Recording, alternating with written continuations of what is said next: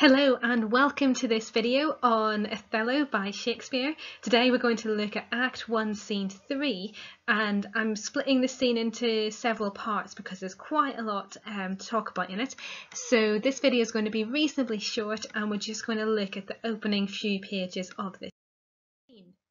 Now remember, we're always looking for a big question in each scene so that we can link the specifics of it to the key concepts that Shakespeare was exploring. And today's question is, why does Shakespeare interleave political and personal events in the play? The tragedy of Othello is often referred to as a domestic tragedy because in many ways it is intensely personal. We're looking at the relationship between a husband and a wife, the final murder, sorry to give away the spoilers, the final murder of Desdemona takes place within a bedroom setting, and so it is intensely personal.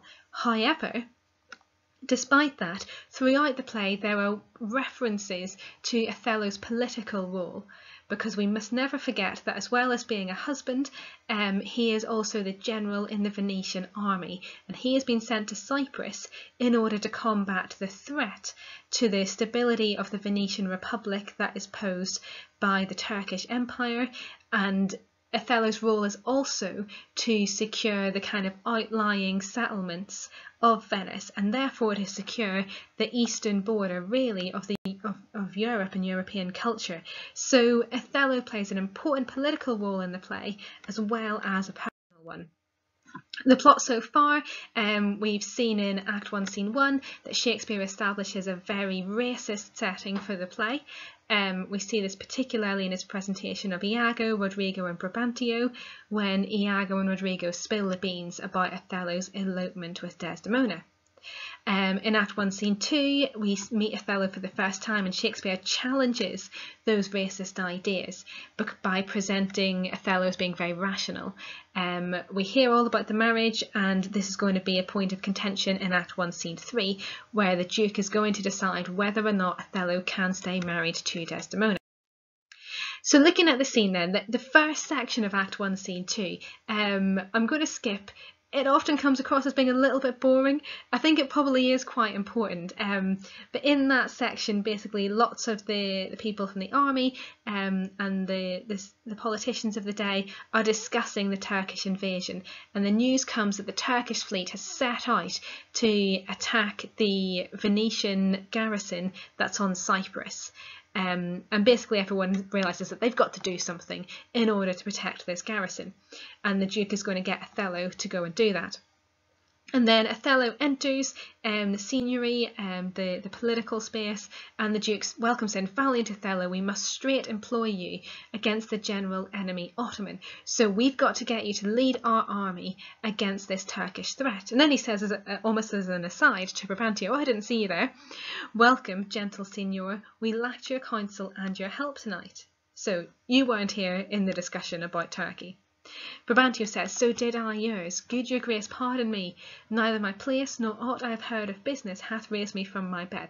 So this Turkish threat isn't what's got me up out of bed in the middle of the night. "Nor doth the general care take hold on me, for my particular grief."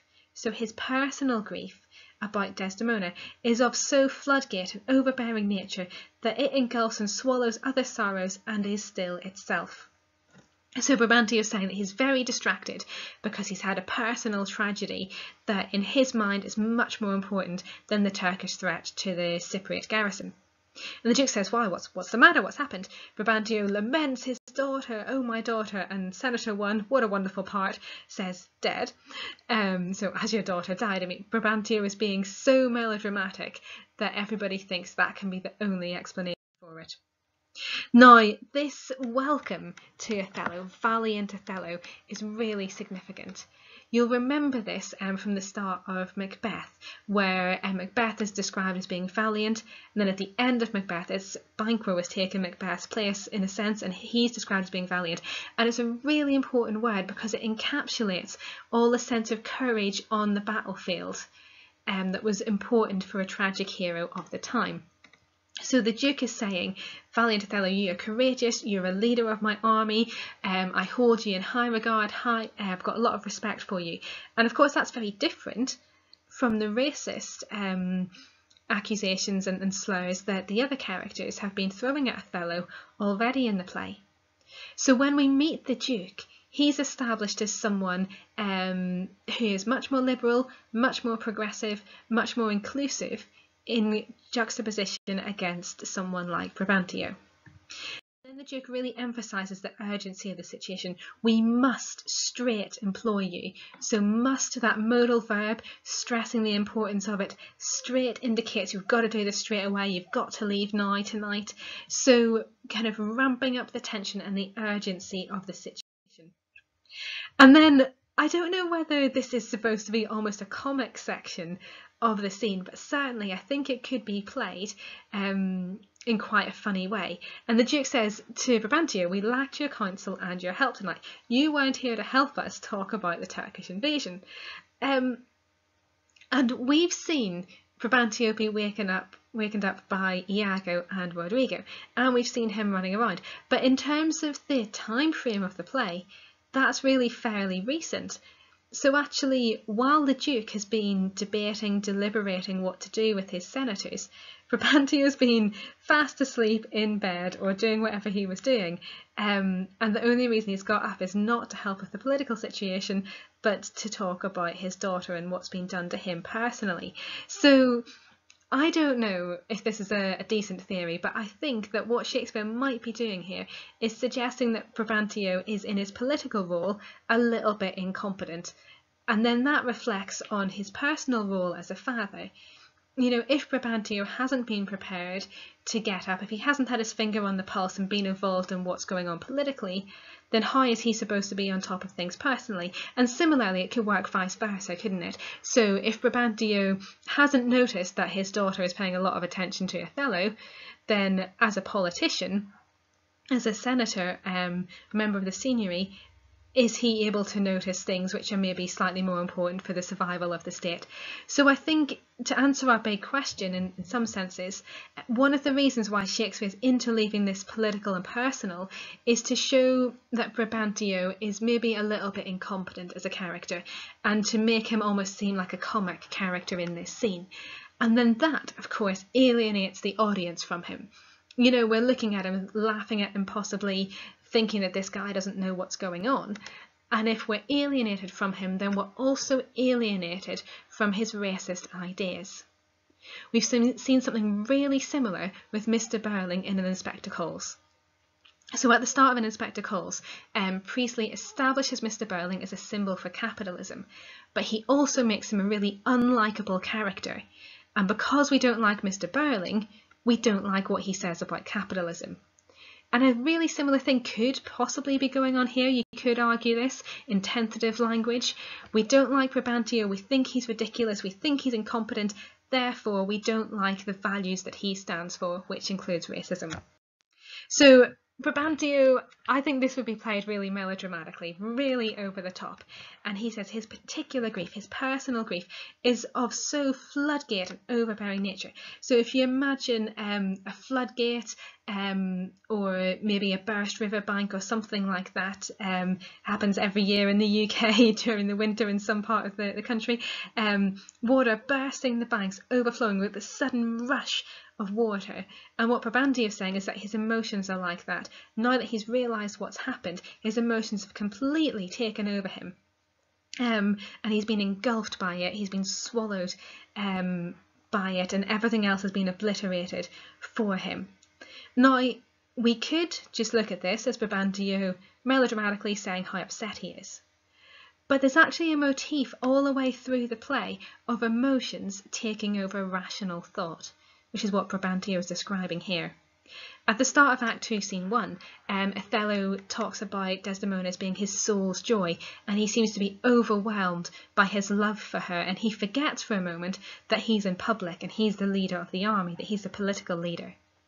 And then in Act 2, Scene 3, Othello has to make a political decision. There's been a huge fight. Cassio seems to be the main instigator of the fight, although Iago's actually put him in that position. And Othello has got to decide how to punish Cassio. And what actually happens is that instead of making a rational political choice, Othello's emotions overwhelm him and his emotions lead him to making a decision, which is to demote Cassio from his role in the army. So we see this pattern throughout the play of emotions engulfing the individual and then guiding a political decision.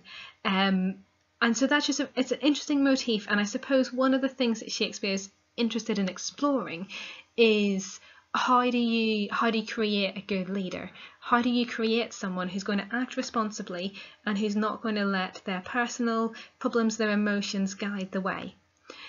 So, for example, if we're thinking about King James I and witchcraft to do with Macbeth and so on, King James I, when his wife was travelling over to England, she was caught in a massive storm, and James said that this could have been caused by witches, and he uses this as a personal example to reinforce his very public, his very political diatribe against witches. So one of the things I suppose that Shakespeare is exploring is what happens when a leader is kind of overtaken by these emotional situations. And then Brabantio goes on, and we've seen this theme before, it's very familiar to us. He's saying that Desdemona's been abused, she's been stolen, she's been corrupted, and there's that objectification of woman there, which we'll look at later in this. And then he's talking about spells and medicines of witchcraft, so going on again in this very racist theme that we talked about in the previous video. And this is really interesting. He talks about how nature could so preposterously err. So preposterous means ridiculous. To err means to make a mistake. And what he's saying here is that it's somehow unnatural for Desdemona to have married Othello. And this is the fundamental idea of racism, and the fundamental problem that Brabantio has with this marriage is that it's unnatural. But because Brabantio is appearing in this really ridiculous way, the audience is going to dismiss this idea, or perhaps Shakespeare is prompting the audience to dismiss this idea as itself being preposterous, being ridiculous. And then the Duke responds, "Whoever he be." So whoever has done this to you, whoever has stolen your daughter and married her and abused her or whatever, even though our proper son, so even if he's my own son, he's going to get punished. And Brabantio says, "Thank you very much, here is the man, this more." And then the Duke changes, because this is a massive problem for him. He's just promised justice to Brabantio to the full extent of the law, but he never in a million years imagined that Othello would be the one who'd married Desdemona. And Othello, we know, is the one who absolutely must, it's imperative, it's urgent, he must lead the army to fight the imminent Turkish threat. And so we see here the political and the personal are clashing. The Duke wants to give Brabantio personal justice, but now he can't, because that clashes with his political decision of sending Othello to lead the army. And so the Duke now has to resolve this in some way, and that's what we'll look at in the next video. Now, a bit of independent learning for you to do on Brabantio. I've put some good vocabulary words down the side here. These are words I've chosen that might unlock concepts, unlock ideas about Brabantio. And I'd like you to go back through Act 1, scenes 1 to 3 and find evidence from those scenes that support these ideas. And then a final question: what ideas does Brabantio symbolise in the play, and how do you know this? Okay, thank you very much for listening, and in the next video we're going to look at Othello's speech of defence in Act 1, Scene 3.